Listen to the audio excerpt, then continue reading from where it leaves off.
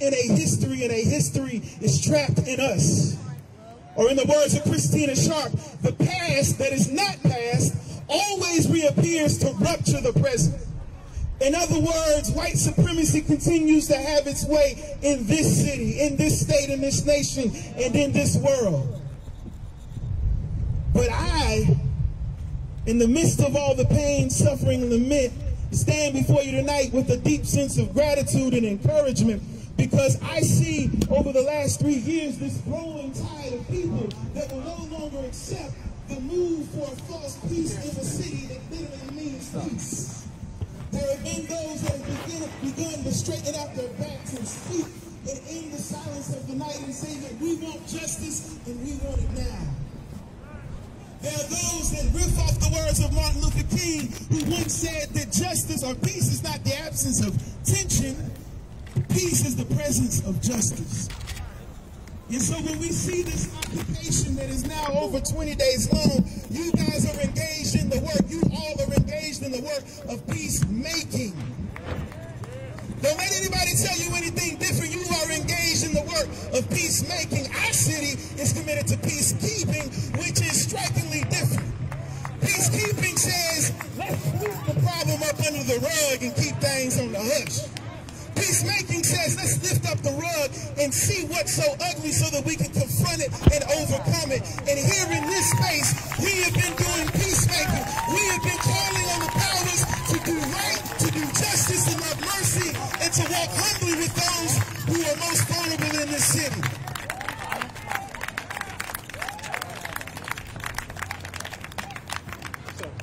I'll close this final thought. It's important that we, as some folks say, walk and chew gum at the same time, right? We have to keep track of the personhood and humanity, this precious, beautiful image of God bearing man named John Neville. He was more, as some of his children said, he was more than a cause for activists. He was a human being who was loved and cared for, whose life mattered.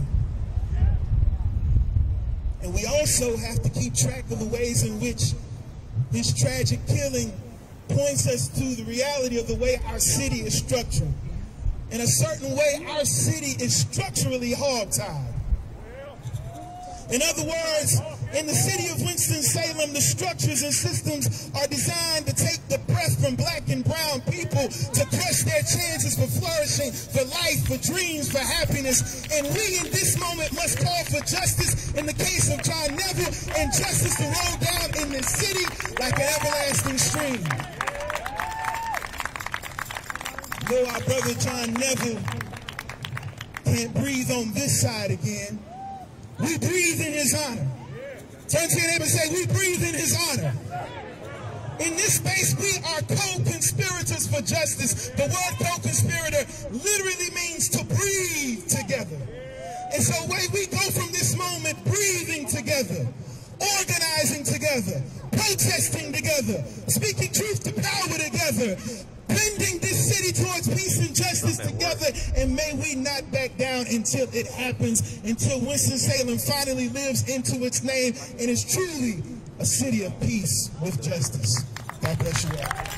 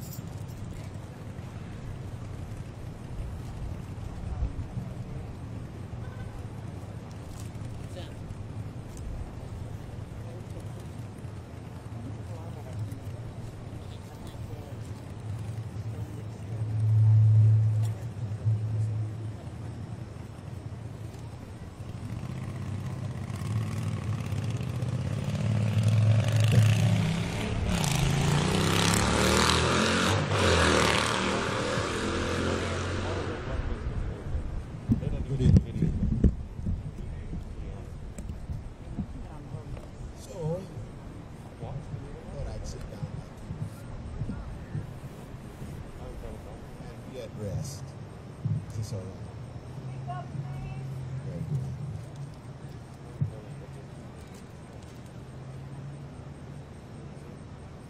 There's a great deal of energy in this circle.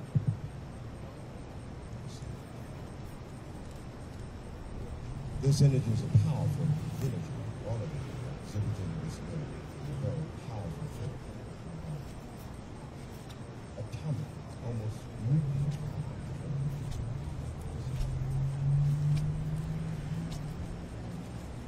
About 25 years ago, that was true. But that was not this power. You see, the power of the masses 25 years ago.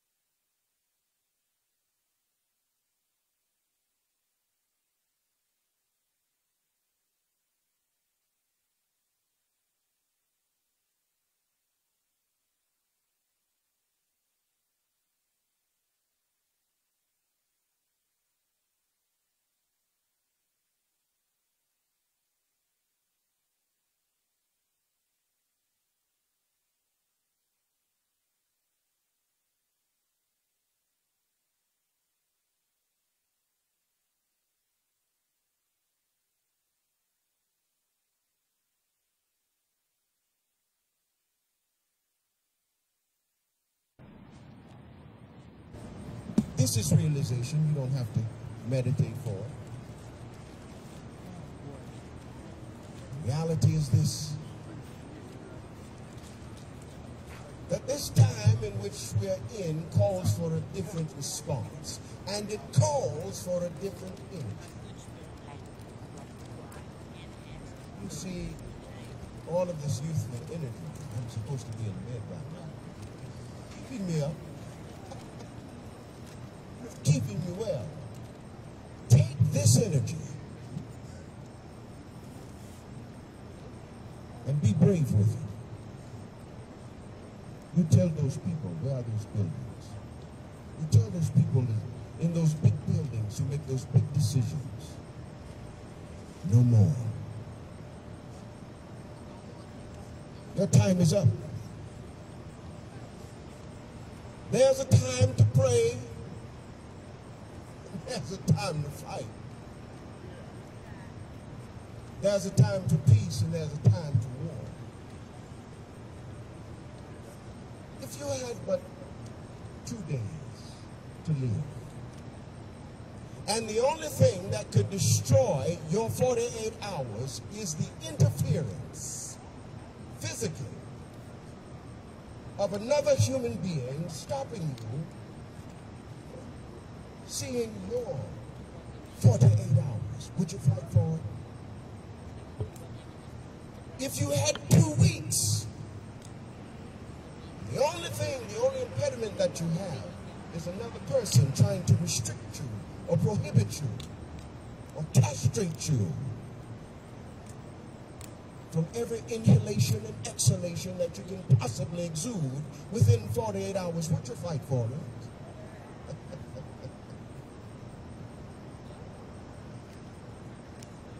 If you believe that, can you imagine that there are people around you that live by you, live with you, live next to you, work with you, that struggle each and every day of their lives to stay alive? And if you believe that those 48 hours are worthwhile for you, it's impossible to believe in the same fashion for somebody else. And would you fight for it? I'm pretty sure today. You see, Jesus, Buddhists speak of Jesus. I like Jesus. I like Jesus. I think that Jesus would have probably been around a little longer if he would have had, maybe an M16.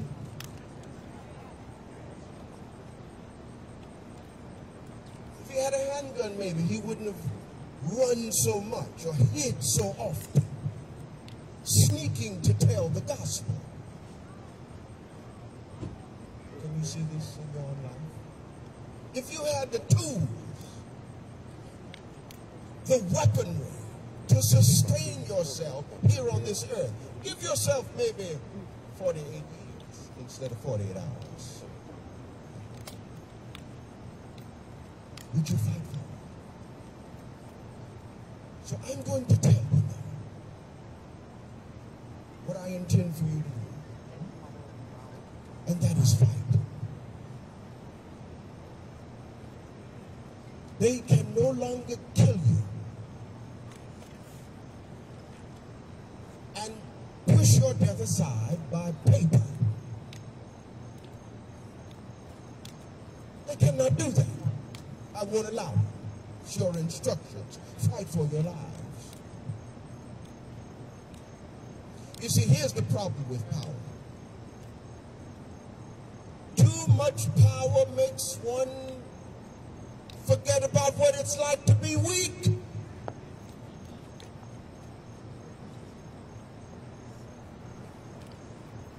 the 1600s, Europeans came and they became powerful. Dominance is the dominant trait in those who hate you racially. Take their power. With every rule, every restriction, every prohibition, everything that they tell you that you cannot do, evaluate it, reevaluate it. And when they say that it can't be done, show them that it can be done. This is power. You can transform the world with this. Do what our ancestors were not capable of doing. And you come equipped with this kind of strength, this ability to not give a damn. Right? Take that and expound on it. When they say no, you say yes. When they say die, you say live. When they say down, you get up. Faith without works is dead. Pray all you want. But since 1619, God has been waiting for you to inspire God to move on your behalf. Don't be lazy like those who are in power or who want dominance. Command your power back for your personal life, for your family life, for the life of your community. When you see something that's being done wrong, stand up and say it's wrong. It may cost you your job, but it's 2020 and they're still killing us like it's 1965. Donald Trump once asked the question, what do you got to lose? It's a very valid question. Show him what's worth fighting for. Everything against you, everything in opposition of you, as a human being, you have the power to defeat. But you must transcend one thing. You must transcend the notion that you are fighting for just rights. You must transcend the notion that you are fighting for humanity. No, you're fighting for something bigger than that. You're fighting because within the universe, black or white, it does not matter, there are no other beings like you.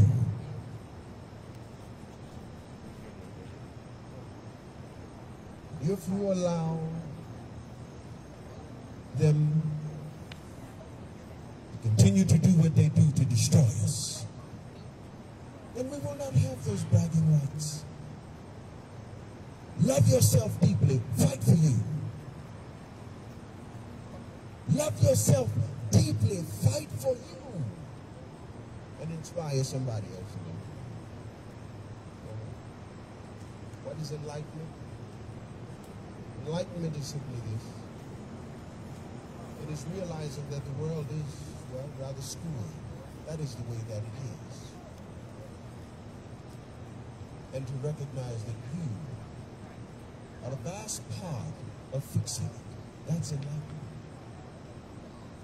And you commit every moment of your being. Every moment. You're not so much concerned about what's on your feet or what's on your back. Your toolbox is filled with snippets of history that make it necessary for you to realize that this is an ongoing battle. This is a human battle. It takes human beings to fix this.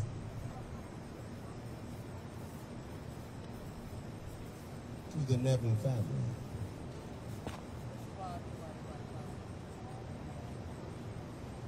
it was wrong to have killed Brother John.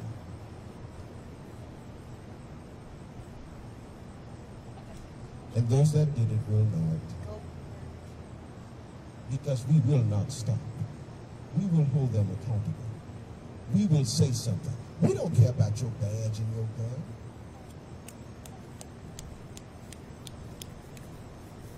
We don't care about what you drive or what they call you in those places that keep you elevated egotistically. We don't care. We're from the field. We ain't too cozy with the house. It's your fight back. Okay? Yes. All right. Bless you all. You have the power now. Every woman, every child, every boy, every man, you are supercharged. You are the answer. Everything that comes before you, every situation, whether it's family or anybody, look at it and be the answer for it. Sometimes the answer is walking off. Sometimes the answer is saying, shut the fuck up. That's enlightenment.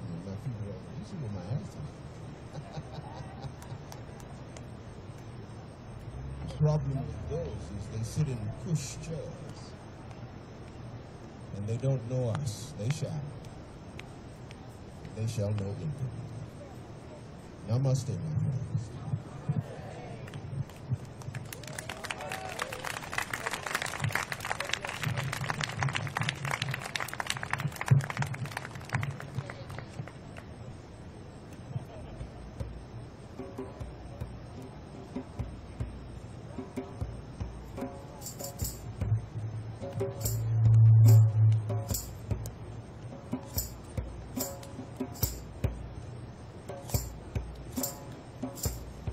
Bluetooth connected.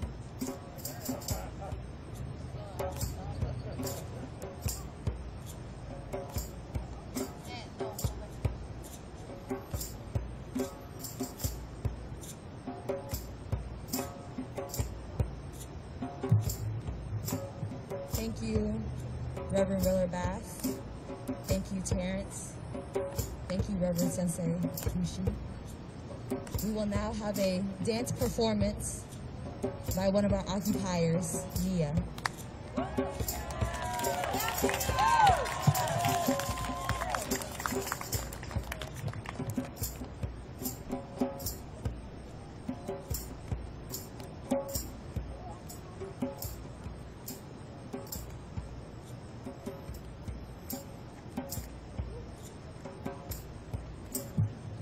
Hello, I'm Mia.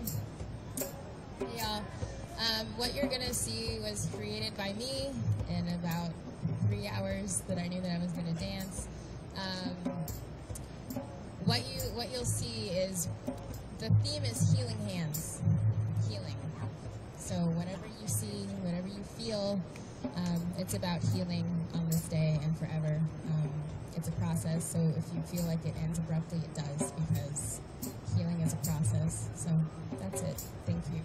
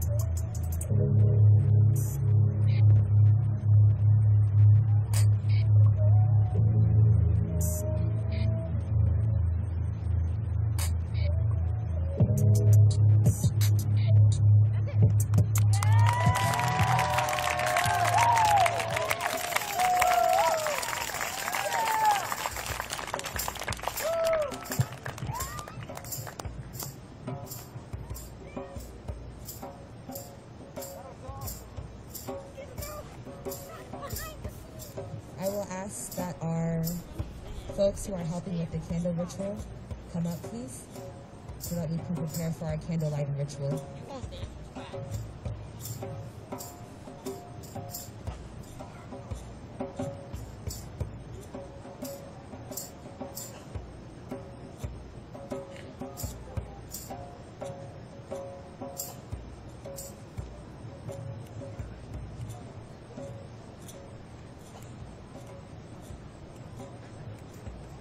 Hello again. Hello again. My name is Jay Mai, for those of you who've forgotten, and I will be leading our candle lighting ritual this evening. But before I do, I want to invite all of us to take a deep breath in and a deep breath out. Deep breath in and a deep breath out. Remember that you have breath. But continue to breathe into this space, because together we keep this space alive. As we share and hold space as a community to stand in solidarity with John Neville's family and loved ones, we remember and center the legacy of John Neville's story.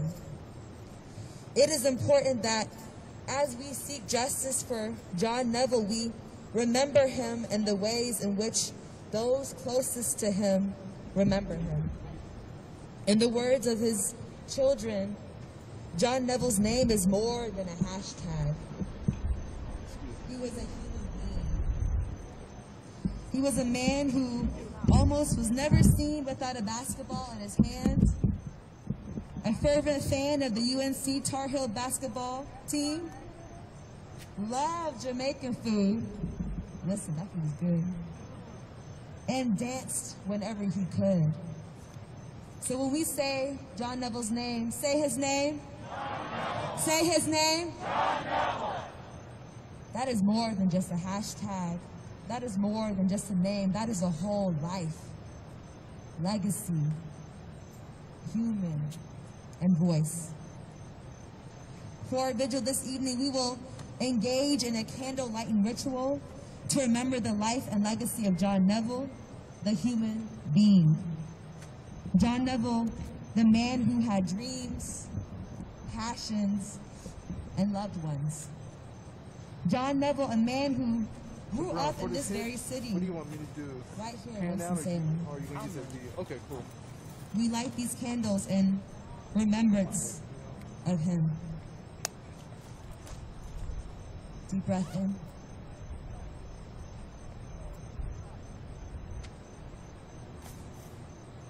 Deep breath out. I was just informed that because it is very, very windy, and because we as a community strive for safety at all time, who keeps us safe? Who keeps us safe? Instead of the candle lighting ritual, we ask that folks with phones or some sort of light those phones right now. As so.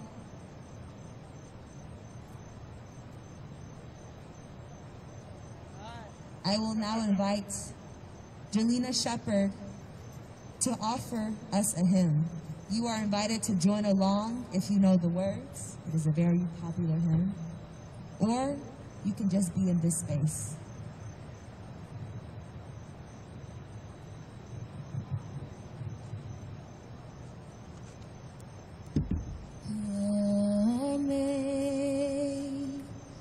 Amazing grace, how sweet the sound that saved a wretch like me.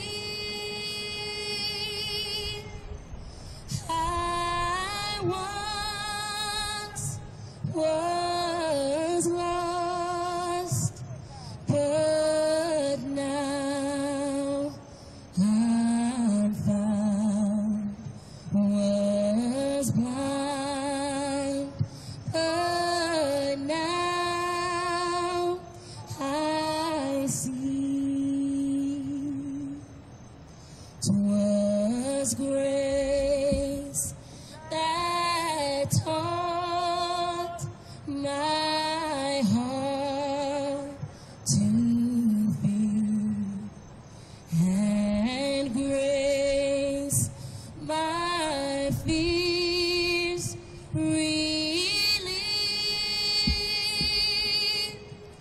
How precious did that grace appear in the hour I first believed. Come on, let's sing Amazing Grace together. Amazing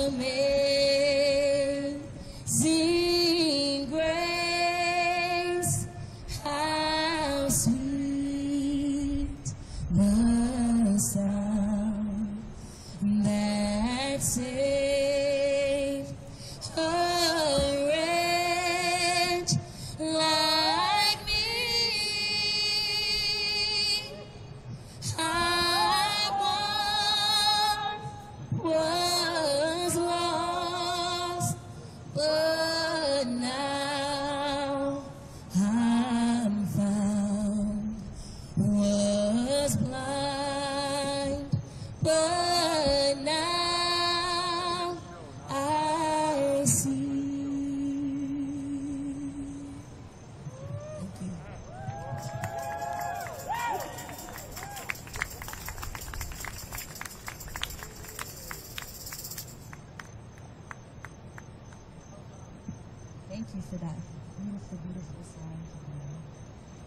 give her a clap one more time, because listen,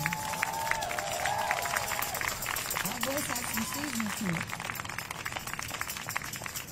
I will now invite Bree to come up to share some spoken word.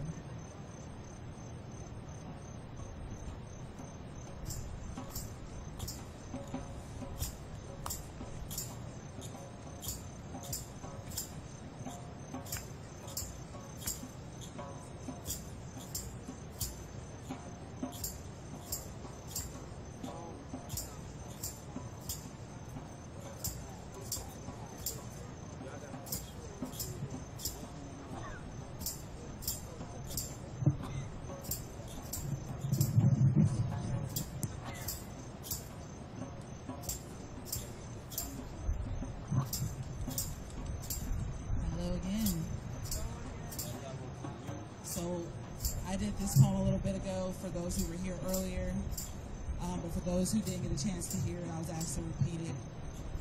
I won't have quite the emotional pull behind it this time, but it's still a little emotional. As I said earlier, I wrote this poem in pieces and had to kind of find a way to put it together in a way that I could articulate it to others. And the name of this poem is Last. The world's gone dark, yet I know my battle's still raging. I'm not ready to die, but I feel so caged in. I beg God for a moment, but the peace just keeps eluding me. I'm 1-0 versus the struggle, but this battle feels so elementary.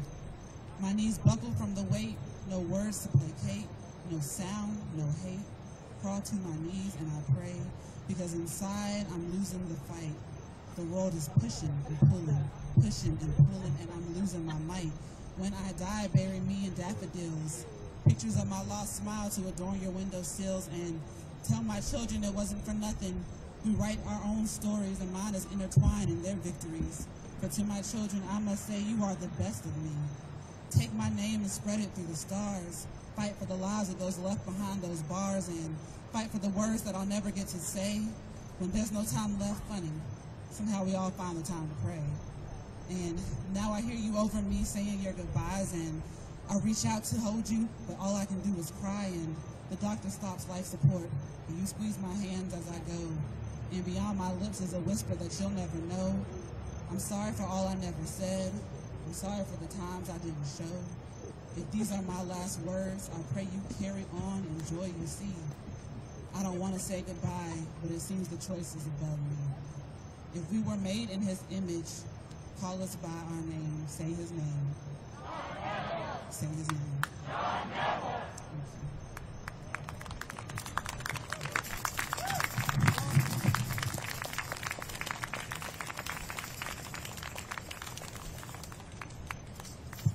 I will now invite up Trey from the microphone to share a couple of words as well.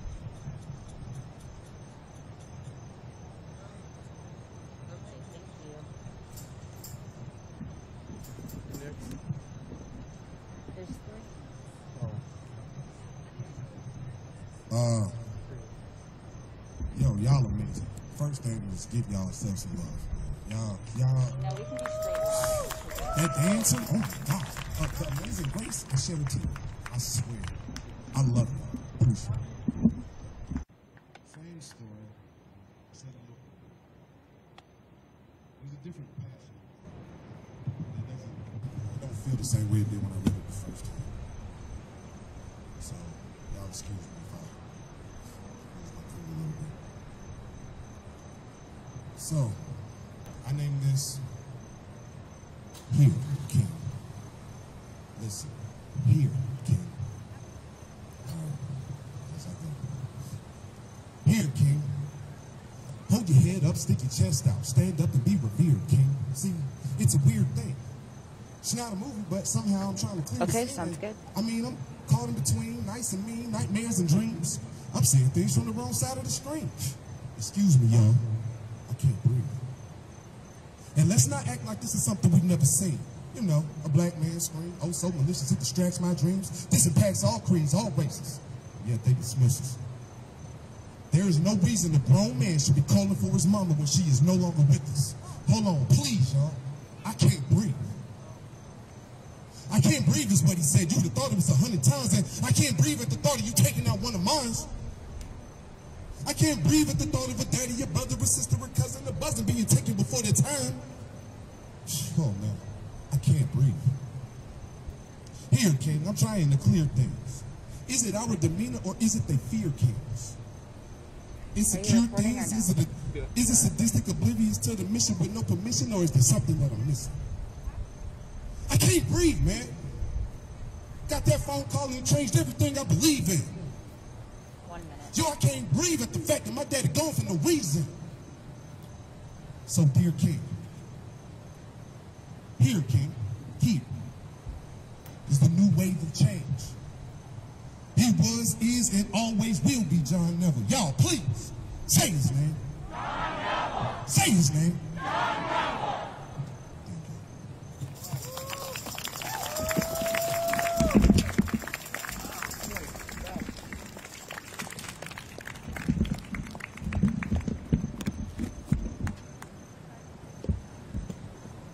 Areas where you come back up to help close us out with a song before you close with the benediction or something.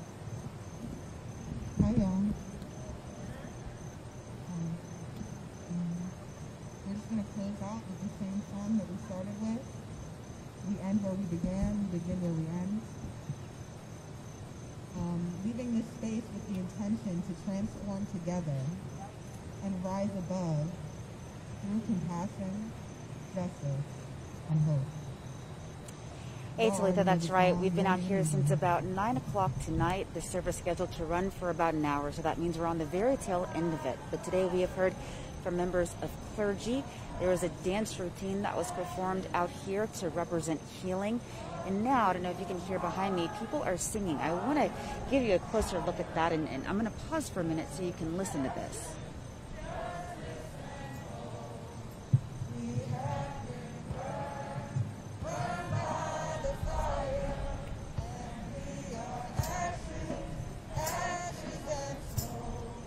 They're saying we have been burned by the fire. We are ashes, ashes, and smoke. But we will rise higher and higher with compassion, justice, and hope. They sang the same song at the beginning of the event. And prior to this, we actually heard from 2 of John Neville's children. They read spoken word poems that they wrote, and those were really emotional moments. We heard them talk about their father, the man that he was, and the fact that they don't believe any man should cry out for his mother, saying that he can't breathe. And certainly those were 2 parts of that disturbing video that were released today. No mention of that video tonight. That was by plan. They are not showing the video here. That is on purpose. It says something very deep about this community, that the day the videos would be released, tonight we would see singing, dancing, and a peaceful protest in this manner, Talitha. We're going to be here all night. We hope to speak with some of these demonstrators. We'll bring you more coverage tonight on WXII 12 News at 11. For now, I'm Brianna Connor. I'll send things back inside to you.